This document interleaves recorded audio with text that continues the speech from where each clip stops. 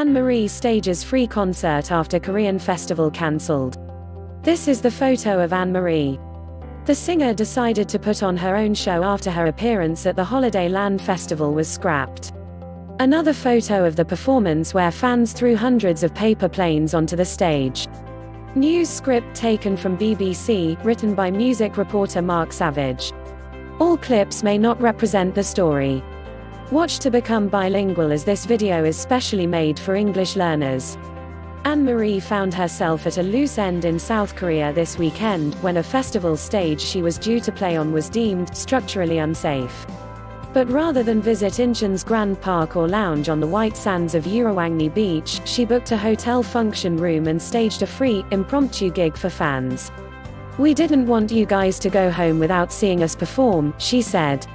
Korea spread the word, "No one will stop the show."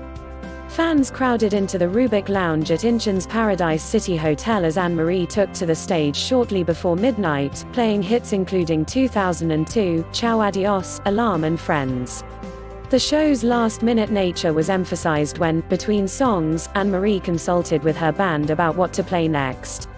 "Honestly, we did not know this was going to happen, so we're all just making it up as we go," she told the audience, "so these guys are just playing whatever comes into their heads. To be honest, soon, I'm just going to be asking if anyone wants to hear a specific song because we have no set list."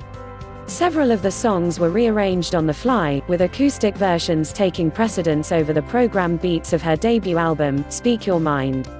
The audience were supportive and enthusiastic, with two fans in the front row volunteering to perform Sean Paul's rapped verse on Rock A Bye.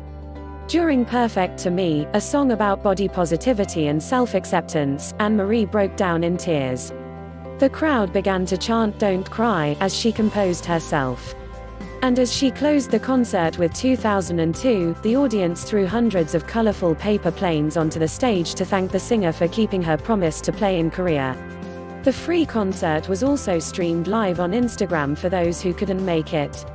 Just Gonna Cry, Anne-Marie first broke news of her non-appearance at South Korea's Holiday Land Festival on Twitter. In a video message, she said, "I don't really know what's going on, but I've been told that the stage one was performing on is structurally unsafe, so I'm not going to be able to go on. I'm so sorry. I'm so annoyed, and I'm just gonna cry in my room the whole night."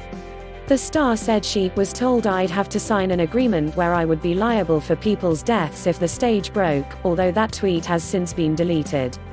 A few hours later, she reappeared to say she had rented out a lounge at a nearby hotel and would be playing at 23:30 local time. "Be there, it's free," she said. "For everyone that's gone home already, I'm so sorry, but we'll be back." The singer started her career as a featured vocalist on tracks by Rudimental and Clean Bandit before striking out on her own. A 9-time Brit nominee and a black belt in karate, she had the UK's best-selling debut album of 2018, and has scored top 10 hits with 2002 and Friends. She is due to play China later this week, ahead of festival appearances across Europe in August and September. Check out some of her fans' messages and snippets from the Korean show below. Please subscribe to my channel. Thanks for watching.